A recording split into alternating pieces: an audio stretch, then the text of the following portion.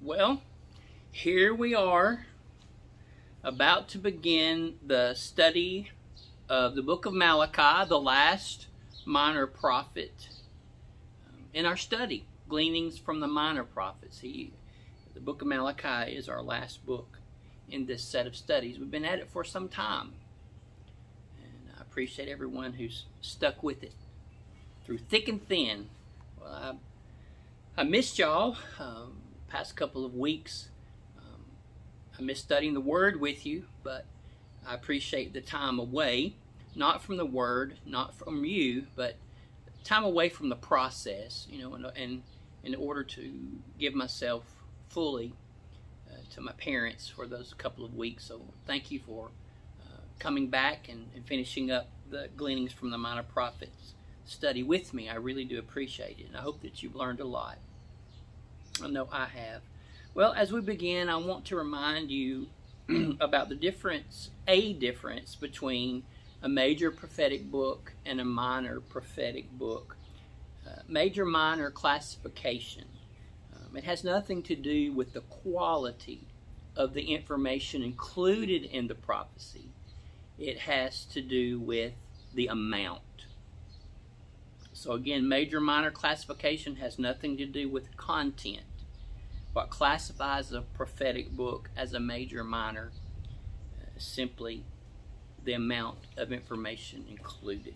So as we begin studying Malachi, through its classification as minor, we don't think less of the information.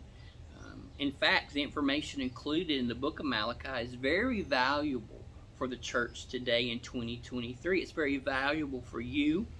It's very valuable for me, and it's highly applicable to the church today and to our lives. Personally, just a little personal note, I feel that of all the minor prophetic books in the Bible, Malachi is the most applicable to the church today and to our lives today. As we study Malachi, you and I are going to be challenged. You and I are going to possibly even be convicted. That's my prayer. So what I want to do today, very simply, very short, I want to share with you an introduction to the book, the minor prophetic book of Malachi. Let's pray together. Father, we thank you for allowing us to return together to study your word.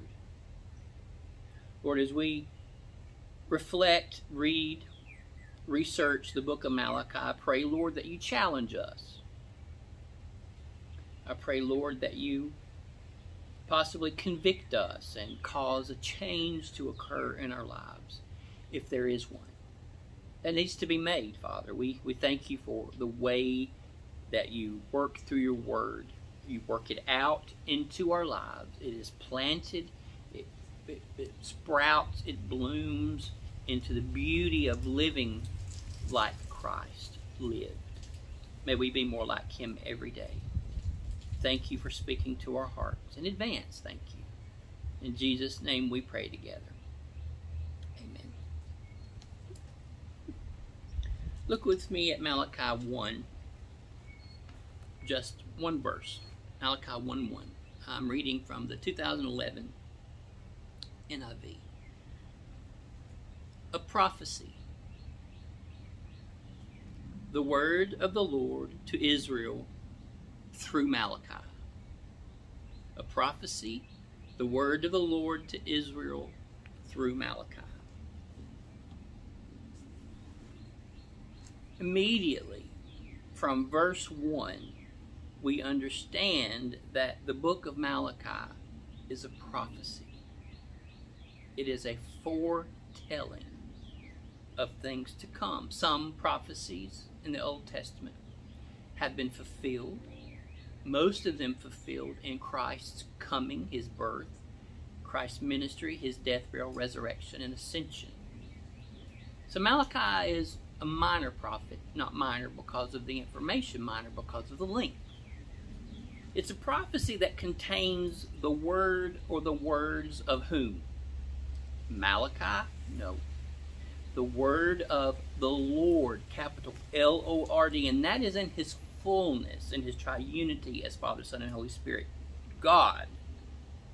Prophecy, word, words from God. In this case, the prophet, Malachi, was sharing the words of the Lord. Malachi in Hebrew means messenger. So, the messenger of the Lord, Malachi, his name in Hebrew means messenger, is giving the words of the Lord. Malachi, messenger of God. Well, to whom was the Lord, through Malachi, sharing his word with? Look at verse 1 again. Malachi was sharing the words of the Lord, in prophetic form to the nation of Israel.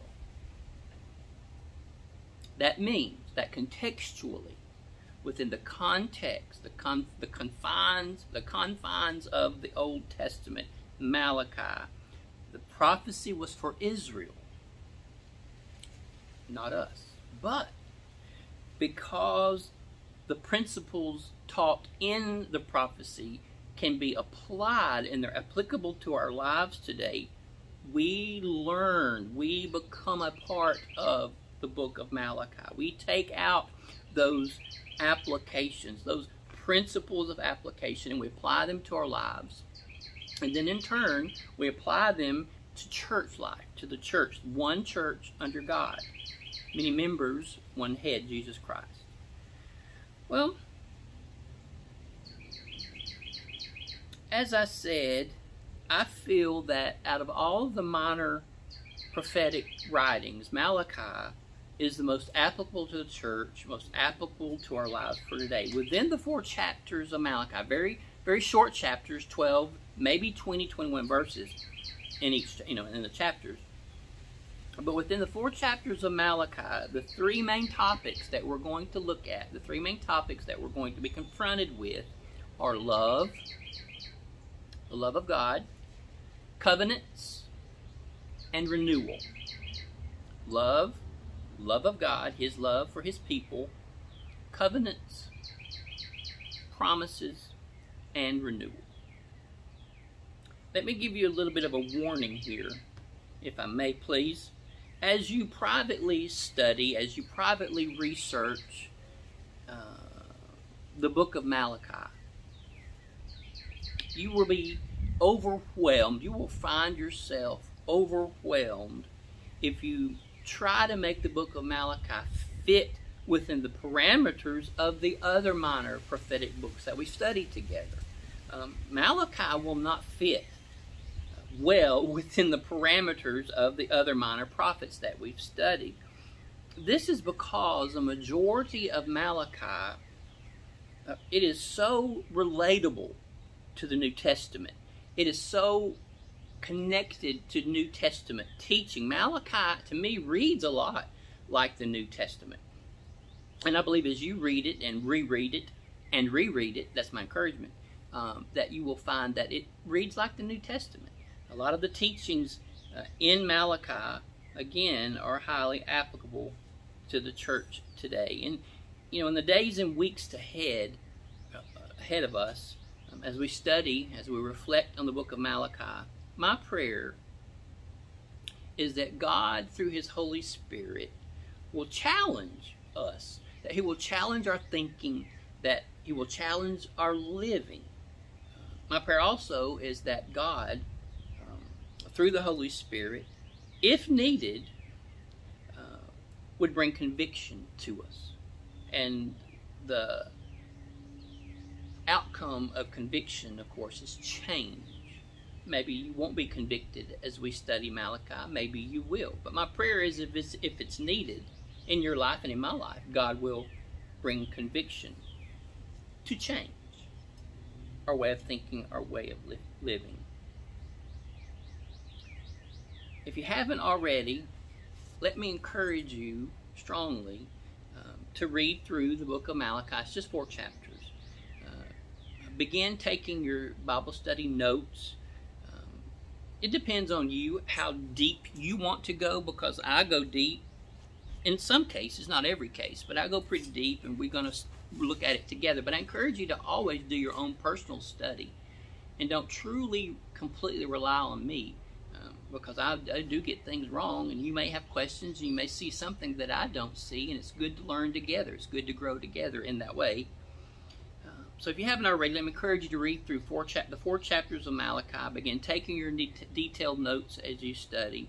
At least, let me encourage you to answer the basic Bible study questions. Who, what, when, where, and why. Who, what, when, where, and why. Those are the basic Bible study questions that you can really get some good information by if you use them. I believe, Malachi is going to be fun. I've studied it several times. It's a fun book.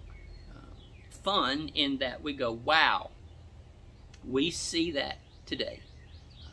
Highly applicable. But anyway, that's all that I wanted to share with you today.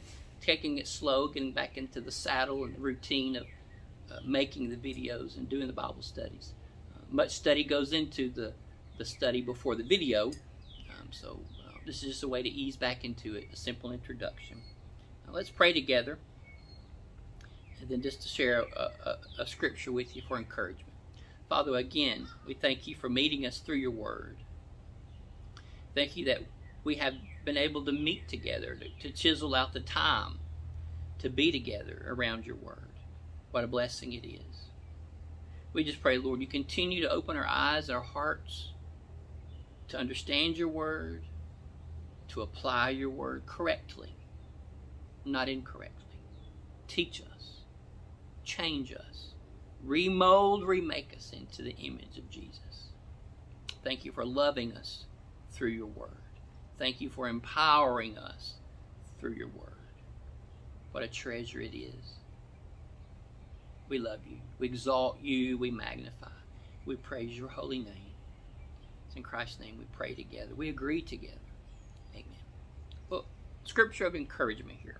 Until next week, 2 Timothy 2:15. Do your best to present yourself to God as one approved, a worker who does not need to be ashamed and who correctly handles the word. Well, I love you. Y'all have a great week. If I don't see you before, I'll see you Sunday as we gather together again as a church to worship. Please continue to pray through the prayer guide, the bookmark that's provided every Sunday in the ministry map, and then our prayer guide that goes out every Wednesday to all of our membership.